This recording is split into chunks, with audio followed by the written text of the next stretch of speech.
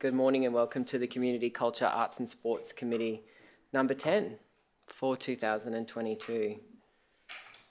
I recognise all of my fellow committee members are in attendance this morning, and I'd like to pass over to Councillor Kunzelman for the acknowledgement today. Thank you, Chair. Today this committee recognises the traditional custodians of this land on which we meet. We support their right to democratic representation and social inclusion. Ipswich City Council respectfully recognises the ongoing challenges faced by Aboriginal and Torres Strait Islander people, and this committee supports their inclusion and participation in community, cultural, arts and sports activities. We welcome Aboriginal and Torres Strait Islander people present here or online. Thanks, Councillor. Any members of committee with any declarations of interest? Moving on to the confirmation of the minutes of the previous meeting, and the recommendation here is that those minutes be confirmed. I'm happy to move, and Councillor Kunzelman will second that. Are there any amendments or alterations? That being the case, we'll take that to the vote. All those in favour? And that's unanimous and carried. Moving on to the second report this morning, the Indigenous Accord 2020 to 2025 Milestone Report, October 2022. Do any members of committee wish to ask questions of any relevant council officer? Okay, we might just note that, Mayor. Do you know which officer might best be able to answer your question? I was going to ask a question, Chair, of item in the Accord 1.7.1 in regards to Briggs Road Sporting Club. Okay, and while that happens in the background as to work out who the best person to answer that question might be with regards to Briggs Road, we've got a bit of a special presentation this morning at our committee. It was actually suggested by the Aboriginal and Torres Strait Islander Working Group that they make representations to our committee this morning to talk a little bit about the work that they've been doing and how the group has grown and evolved, particularly in this last quarter and particularly within the last few weeks. So I would like to invite Damien, Beck and Cherie up to the lectern just to come and address the committee and talk about some of the wonderful work that you're doing in the employee working group, which I think is really special and pretty important for us as a committee to hear about and to canvass this with the broader community. Often at committee we just get to read reports and talk to each other and ask questions of a branch manager or a general manager or of course the CEO, and we get I guess caught up in the business of our committee rather than considering some of the awesome discrete projects that are happening within the organisation. So I think that committee should be used in this way to share the good work that's happening in the organisation. So over to these really awesome members of the internal working group to just give us a little bit of a rundown on what's happening and how much the membership has increased since your involvement as well. Good morning, Mayor, councillors and CEO, general managers. I'm Damien Terre. I work for IED, Streetscape / Urban Greening. I drive a water truck. And I'm part of the Aboriginal and Torres Strait Islander Working Group. And I joined about probably 3 or 4 months ago. And yeah, it's great. I've met a lot of nice people, and it's the progress. And I enjoy going to the meetings and talking about the agenda and certain issues, and creating awareness, and it's great. So yeah. I think, Damien, you could probably speak to the increased number at the last meeting. How many new attendees did we actually have at that working group at the last meeting? There was 11, I believe, and they were all field staff, field workers. So 11 additional members. Additional, yeah, on top of what we had prior to the last meeting. That's awesome. So word's getting out there, and how do you think that transpires? Is it the work that the members are doing to communicate that across the organisation? Are there particular champions that are showcasing the benefits and the opportunities that exist in that group? Most definitely, yeah. It's definitely the members, and just, you know, we have our depot barbecues and stuff, which you know, we all get together and talk, and yeah, it's you know, the last barbecue we had, we all got together and just sort of rounded a few up and spoke about it, and then yeah, the meeting was the following week, so yeah, the numbers showed. Oh, awesome, that's great. Are there any particular projects that you're working at the moment that you'd like to share with us this morning? Yeah, so there's a few. I'll maybe let the ladies share a couple of them. Yeah, for sure. Yep. Good morning, Mayor, Councillors, CEO. My name is Baptiste. I am a Aboriginal and Torres Strait Islander employee working group member, and I currently work in the Customer Experience Delivery Officer role within Council. I have been a part of the working group since its inception in March of this year. So I'm very proud to be part of an organisation that provides a culturally safe environment for our employees to be able to come together and deliver on items that are important to our culture, and to create an ongoing employment retention strategy within Council.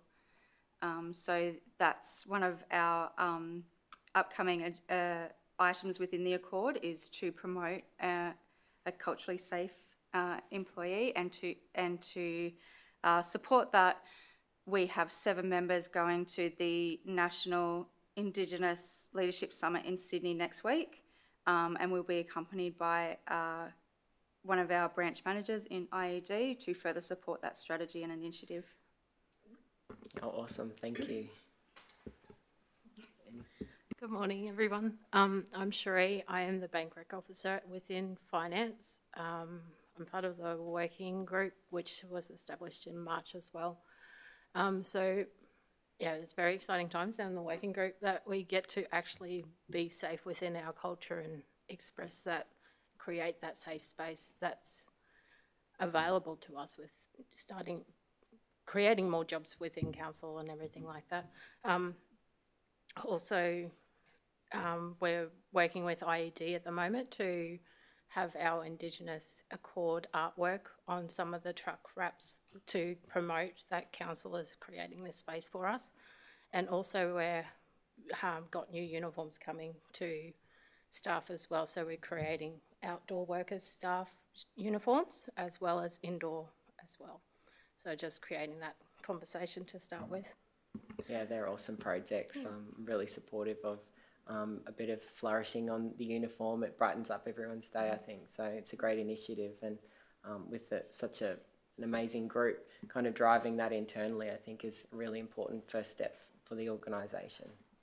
So thanks for sharing this morning, and thanks for taking time out of your day to come and address the committee. I think the work that the group is doing, and we'll all agree, is really important work, and we've got to start somewhere. So here you are, and hopefully that you've got a few of your friends online from the working group who are watching, or you can share this with them as well, and keep increasing those numbers and the visibility of the group and the organisation. So thank you.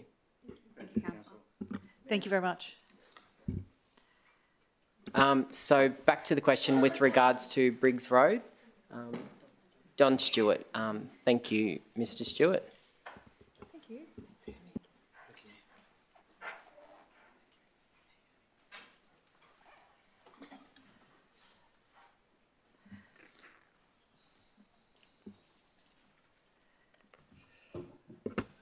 Morning, Don Stewart, Manager Community Cultural Services. Thanks, Mr. Stewart. Mayor? Thank you, Chair, if I can. Item 1.7.1 is Council continues to build and strengthen relationships with key stakeholders and users of the Briggs Road Sports Complex, and it does say the milestone is that we're continuing to work with them. Can you just provide a bit more detail on what that means and where we're at? The Briggs Road Sporting Complex is actually under lease from the Cambu organisation. We have a 5-year term remaining on that lease. critical to that relationship is maintaining an open and transparent engagement with that group to ensure that the facility is activated to the level that it should be. And is that happening? Yes, well, we just recently renewed that lease back in June. Yep. That was the last engagement that we did have with the Canberra organisation. I guess in terms of ongoing sort of smaller activations, we have held relevant Torres Strait and Islander activations at the Briggs Road Sporting Complex. Like, for example, during NAIDOC week, we have held those activations there. I'm just going to have a bit understanding the intent of because the property is with Camberra. What was the intent of that? My understanding was for more local employment opportunities and skilling and things like that. Is that happening, do you think?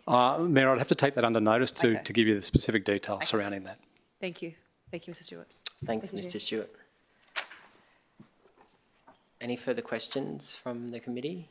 I do, but I don't know who to direct it to, Chair. I was just wanting to ask about the Accord working group. I know that's currently in recess.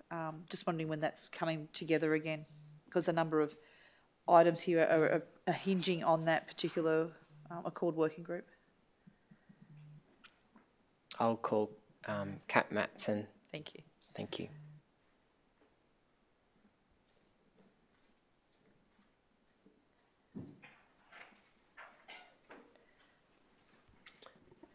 Good morning, Kat Matson, Manager of Economic and Community Development. Sorry, Mayor, give me that question again. Yeah, so item 1.10.1, but there's a number of them where the milestone or activities about the Ipswich City Council Indigenous Accord Working Group is currently in recess and until the establishment of a traditional owner steering committee or similar before be reconnected. So I'm just wondering where that's at and when that'll happen. Sure. So we're currently in the process of scoping up a new role that will sit in the Economic and Community Development branch. Working title, I don't want to commit to it right now, but the working title is a Principal Officer for First Nations Strategy and Policy. Once that role is in place, we will then be able to re-engage the formation of the right groups, including the Accord Advisory Group. So it's on pause while we're establishing that new role. Right. Will that role be filled this year, do you think? It won't be filled before Christmas. Okay. We're currently doing some extensive engagement to make sure that we have the scope of the role correct and that our recruitment plan is also appropriate to secure the right person for that role. I'm going to hope within the next 6 to 9 months, but we are aware that it's a challenging role to get right. I guess noting that I haven't ticked everyone, but there's a number of initiatives or actions in the Accord that depend on that group. How will the organisation progress those items without that group there? It's a difficult question to answer in global terms, and I don't have a copy of the report in front of me. However, we continue to engage as appropriate with the right members of the Indigenous and First Nations community, whether it's through a formal group or whether it's through our more informal community forums. So we're confident that at the moment we can still progress a number of the action items. We are aware that there are policy actions that might still need to be on pause for a little bit. Thank you. No worries. Thanks, Ms Matson. No further questions. Does any member of committee have any further questions? So the recommendation here is that the report be received and its contents noted. I'm happy to move. If I have a seconder for that one. Thank you, Councillor Jonick. I'd now like to open that up for any discussion. If I may, Mayor. Chair. I was really pleased to see, I think, item 2.2.1. In looking at the milestone there, when it talks about the council work with the native title party to ensure native title and cultural heritage is protected. And one of those is that the establishment of a proposed native title and cultural heritage advisory group will assist with achieving this goal. I'm just looking at, what we're doing with the planning scheme from our earlier committee. I just thought it was really good to see that and be very keen to see how that progresses, Chair. Yeah, and I think, we talk about how expansive, I guess, some of the aspirations of the Accord are. Every time we get our milestone report, and one thing's for sure is that every single time we've had this report this year, we've seen some significant pieces of work and small projects getting off the ground. So there always seems to be a lot going on in this space. We heard at the last report that people and culture were kind of at the beginning of their journey when it came to creating a safe working space, and the work that the Aboriginal and Torres Strait Islander internal working group has done to kind of foster that from a grassroots level within the organisation, I think is extremely impressive, and it's highlighted there as one of the 3 biggest achievements within this report. Those who were in attendance at the Spark Festival would probably agree that the acknowledgement of country at the opening ceremony down at the church was one of the most spectacular things that happened in the City Events program this whole year, and probably will remain to be a standout for a lot of people in our community. So obviously we got behind NAIDOC Day, it changed venues and went to the Turf Club, but huge attendances there as well. So there's tons going on in this space and lots that we should be proud of. I kind of sit here every single time we get this report and say, hey, there's lots to be done. Yes, we can go through the accord and pick out the things, that need to be done or haven't been actioned. But I think that the slow burn will deliver great success for the organisation. I think, and I don't want to put too much pressure on the employee working group, but I think the work that they do to inform the rest of the organisation is so vital and so important when it comes to recruitment, when it comes to ensuring that we have the positions available for First Nations people to gain employment within the organisation. Who better to inform that work than our First Nations peoples who are already working within the organisation? It makes sense, and it's a wonderful initiative. So I'd just like to say that. CEO, do you have a couple of words? Chair, with your indulgence, just through you, I thought it might be important just to add that while noting what Ms Matson said, thought it worth mentioning that we are working very hard to continuously improve the relationship that we have with the recognised native title applicants, the Yuggurapul peoples. And through one of our managers in particular, as you're aware, there's an ongoing relationship in relation to native title clearances, but we're looking to build on that relationship, and the applicants are actually meeting in this administration building now on a regular basis, and we're looking forward to, with their permission, taking some time at their next meeting to discuss one matter in particular, and we'll look to build that going forward, recognising that there are, of course, a number of First Nations people that we need to continue to engage with depending on the item and the initiative. But I just thought worth mentioning that is just one important part of the work that we're doing. Awesome. Thanks for the update.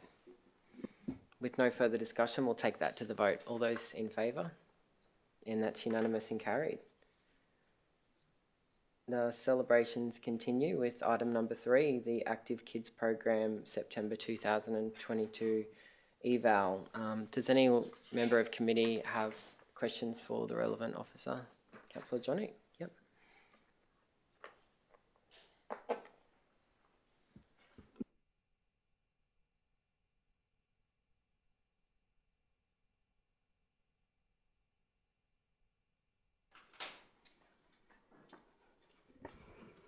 Good morning, Natalie Walmsley, Program Officer, Physical Activity. Thank you. Over to you, Councillor Johnny. Thank you. Just wanting to ask how these activities are kind of spread across our region, and if there is any room for improvement for equity, if there needs to be, with a few different things happening, maybe in east or southeast, etc. But wonderful. Love it. Love the feedback, love the growth, love the stick rate of people actually attending as well. Obviously, the difference in COVID is there, but yeah, you know, anything we can do to get our kids back into the outdoors and off devices, right? Yeah, absolutely. Yeah, back to my question. Sorry, I'm rambling. So could you repeat your question? Sorry. I've just noted that there's a few things that are happening that are kind of Ipswich focused on kind of CBD, I guess, but then on the East End and Ripley and where our youth are living. I'm just thinking maybe there could be more, or is it mapped like that? Absolutely. So with this particular edition of Kids Go Wild, we were Colleges Crossing and a few other places were unavailable due to the flooding that we had earlier in the year. So we were fortunate enough to then have to think about other places that we could host these activities. So it is still in the early phases, given that this is the only third holidays that we have done this. Yeah. So we're always looking for places that are suitable. Some of the activities do need to be specific. For example, canoeing, we're quite limited to where we can do those, but particularly for our bushwalks, for example, we took one out to Denmark Hill to support that reactivation, and that was one of our most successful activities. So we are always looking. We definitely want to get further out to the Springfield area, particularly the Ripley area, considering its growth. But yeah, we are always looking for different locations that we can put these activities for sure. Awesome. Thank you so much. Thank you. I just had one question around council's marketing strategy when it comes to the promotion of this particular initiative. But noting that we had quite a few of the events book out, you know, what are some of those limitations?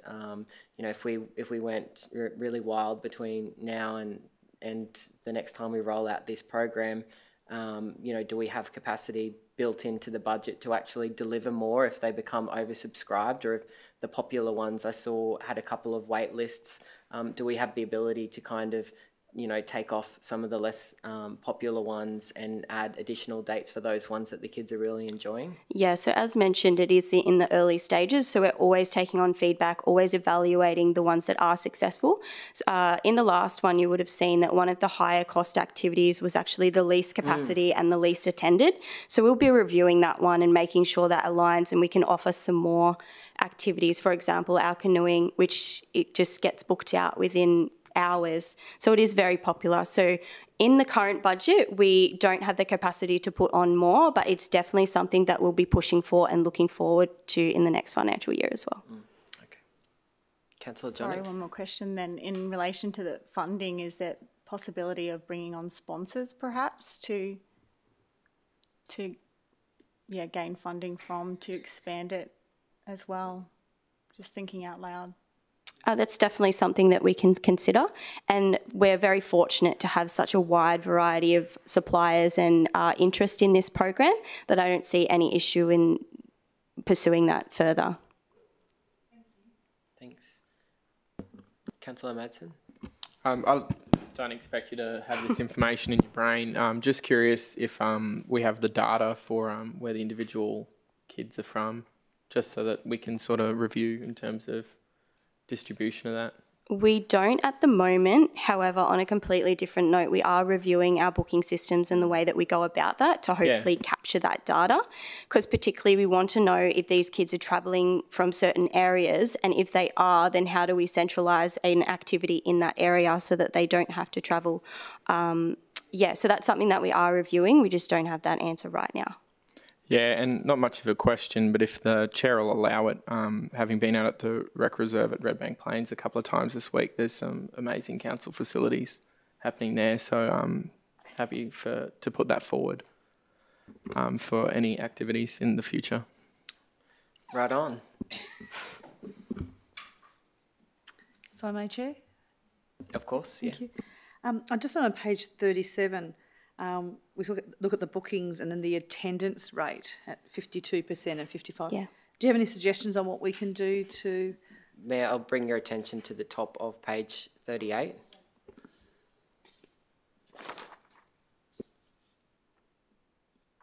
Oh, my apologies. In 22, yes, I missed that line.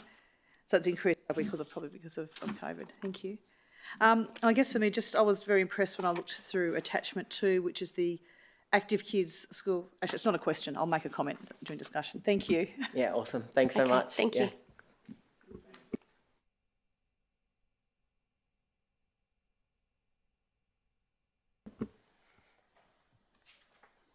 The recommendation here is that the report be received and its contents noted. I'm happy to move that. Do I have a seconder? Thank you, Councillor Kunzelman. I'll open that up for discussion and over to you, Mayor.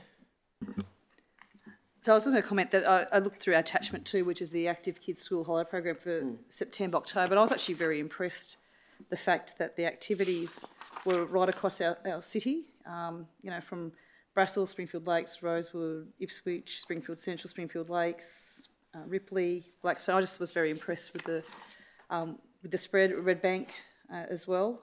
Yeah, so I was going to just commend the organisation for having that good spread. Yep. I want to highlight the importance of getting young people involved in physical activity early. We know that prevention needs to be more heavily invested into than it presently is, and local governments do have a role to play in this space when it comes to ensuring that the younger generations are healthy and active. We have some pretty terrible health outcomes across the city, so I'm really proud that this council invests in programs like this, because it's one of those ones that, you know, in the broader context of the budget, for us, it wouldn't be too much to say, well, we would redivert the resources elsewhere. But the fact that we're sticking it out, we're seeing improvement in the attendees, we're seeing the marketing, you know, work, and you know, we're seeing particular activities oversubscribed. So I think that, you know, this is just one small piece of the puzzle, but a really important one for us to be investing in. And, you know, I'll be fighting for the continuation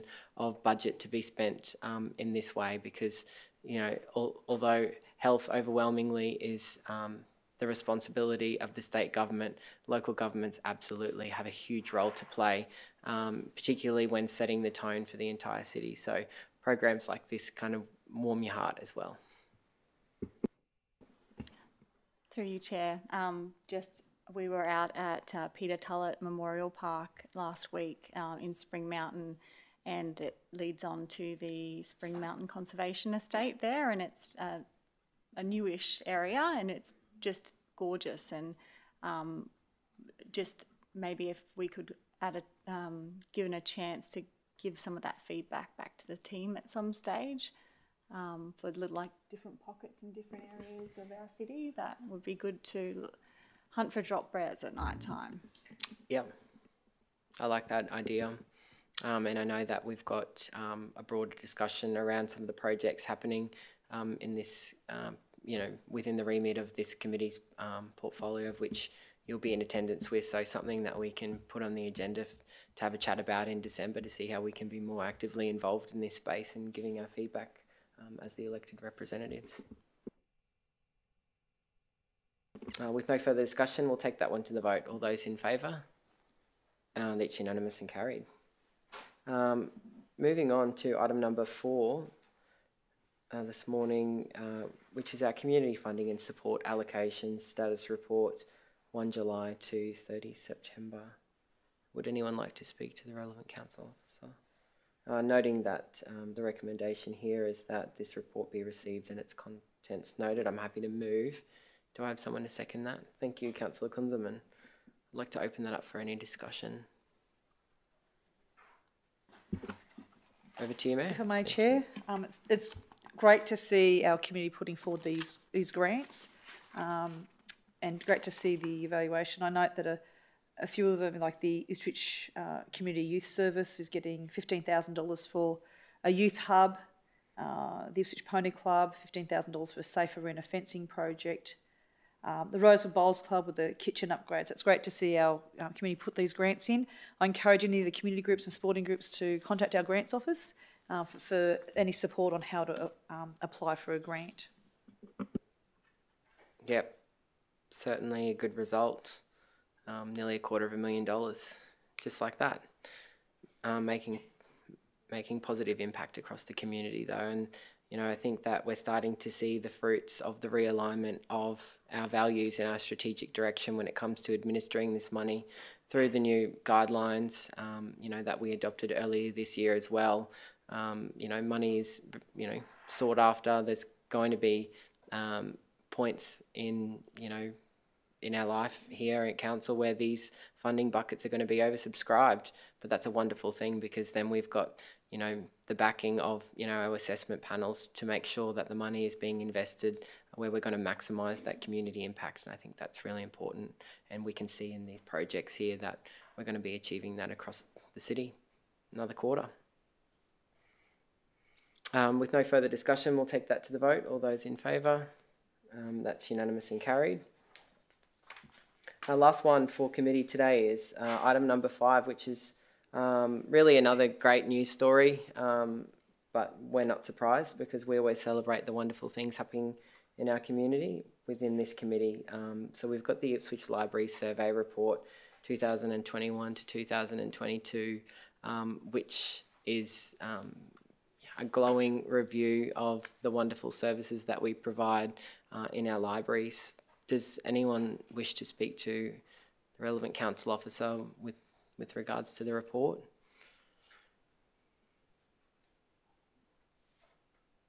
No.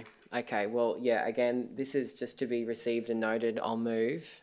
Do I have a seconder? Thanks, Councillor Kunzelman. And we'll go straight into discussion with regards to the libraries. Yeah, over Councillor Kunzelman, you go first. This is something that's near and dear to your heart. Indeed it is, and what we see here is the community's endorsement of what we're doing. And I am delighted with these results and the continued work that our library puts into our community. And I know that from time to time residents say, why should I have pay rates because I never use the library? And sometimes it's hard to find an argument for that, but nobody needs to convince me. Mayor, did you wish to? If I may, Chair, first I want to thank the over 1,500 people who did respond to the survey. We are always actively going out there. It is number. A bit disheartening when it's only a couple of hundred. So it's great to see 1,500 people take that time, and I really appreciate that. Just a couple of observations on page 4 of it. We know we have a growing number of. We're a very multicultural community. I'm just looking at how we can tap into that more and encourage them to attend the library. And something that's probably dear to my heart is the opening hours is discussed. I know myself when our 3 kids were in school, where the biggest hindrance was the opening hours to the library. So I am keen to see if that is possible to be addressed as well. It is one of the things that is raised by residents that they would like to see extended library opening hours, especially on the weekend. And the introduction of the children's library is nothing but praise. We see it every day when we walk downstairs into the office. It's very well utilised space, full of rich programming that has high levels of engagement, and it's just such a special place. I mean, it's the first of its kind in the country, and we've proven that the model works, and it's a really important spot for our young families to bring their young kids now. I know that when you go, when you walk into the children's library, you see that there are people who use it almost every single week. It's something to do with young children. So it's no surprise to me that the satisfaction levels are high, not only just in the children's library, but across our libraries, across the city, because the service there is gold. We set the standard. We had Queensland Libraries actually visit us earlier this year, and they were gobsmacked at how beautiful, how functional and how well utilised our spaces were. You know, I guess it's up to us to continue, you know, with our efforts to ensure that people are accessing those library services. I'm sure there are people out there in the community that don't presently, you know, access library services, but, you know, if had the opportunity, would absolutely take advantage of that as well. I know that we've got a lot going on in this space with, you know, Redbank Plains, and you and Councillor Ireland, Councillor Madsen have been a big part of what's going on down there. We've got the Redbank Plaza Library. There's a little bit of a rejig that we're doing there, and some money's being spent so that the goers of the shopping centre are actually able to access that facility through the shopping centre, and we anticipate that that will bring greater visitation to the Redbank Plaza Library too as well. I think, Chair, it's very pleasing, the services and the offerings that we have. It's great to see. I also know, I think recently we went down to level 2, but I wasn't aware of the home library service and how much that is, particularly in aged care facilities, and how well regarded that is. And I encourage people to utilise that if they can't get to their library as well. Yeah, and if you can't get to your library, I mean, it's probably a service that, you know, not many people are actually aware of, but our librarians work studiously to ensure that people have new things to read, even when they're homebound. You know, and we have the experiment that was the Carolee Library Pod, and quite a few naysayers out there on that one, just as there were on the Children's Library, and we've proven them wrong time and time again. But the increase in usage at the Carolee Library Pod, I think, has increased to a point where it's actually becoming a little bit difficult for us to manage the return. So a really successful result out there, and it's just, it plays into the conveniences of having that service at the shopping centre. People pop in to do their shopping, they go down to visit Coles, and they can hire out a library book and bring it back the next week. It's kind of the ultimate convenience spot. It's nowhere to, you know, sit down and nestle up with a book, but that's not the intention of that particular pilot project. So really happy to see the success of the library pod continue as well. So congratulations to everyone in the libraries team, because this is just an amazing result. When you have this many people responding to a survey, that is a really high level engagement for us, but with such positivity too. You know, in the high 90s, you know, I challenge any of our neighbouring LGAs to provide a service as slick and as well loved as this. I did mean, sorry, thank you, Chair. I did mean to mention and draw to the attention of the CEO the comments about the standard of the staff service. And of course, this has been my experience for 40 years or whatever. And so we applaud that. Thank you. Yeah, I was actually discussing, you know, in a meeting the other day that good old-fashioned customer service has kind of disappeared. It's not what it used to be when you go to the grocery store anymore, but one place where you absolutely do get that service with a smile and a dedication to help you with whatever you want is in our libraries. People go out of their way to actually do that. So, yeah, congratulations to the team through you, CEO. Thank you, Chair and Committee. A very, very passionate, committed and dedicated library services teams right across the LGA. So, yep, thank you very much. Chair. Yes, Councillor Madsen. Having a moment to speak, I'd just like to address Ms Chandler and her team. Had a great little look ahead of some further works taking place at the Redbank Plains Library. The most important library in Ipswich in my regard. I think it's amazing the work that they're doing there. That's going to reopen the floor space, return of children's programming. We'll have an extra meeting room available there, which is particularly critical given the status of the Redbank Plains Community Centre being consistently full. So the work that they're doing and the extra opportunities that will bring in for what is the most multicultural suburb in Ipswich Mayor is really beautiful and powerful, and I think it's going to make a tremendous difference to the services on the ground in what is the largest suburb in Ipswich. So I just wanted to thank them for all the work that they've put in, because Councillor Ireland and I have certainly not been shy about getting it on the radar and getting those services in our community. And yeah, so very proud of the branch and what they're doing there. and I will be politely reminding all of my fellow committee members when it comes to budget discussion how glowing we were about these wonderful library services of ours. So with no further discussion, I'll take that to the vote. All those in favour? And that's unanimous and carried. With no notices of motion or matters arising, that brings our committee to a conclusion at 3 minutes past noon today. The next committee will commence at 13 minutes past 12. Looking around, everyone seems happy with that.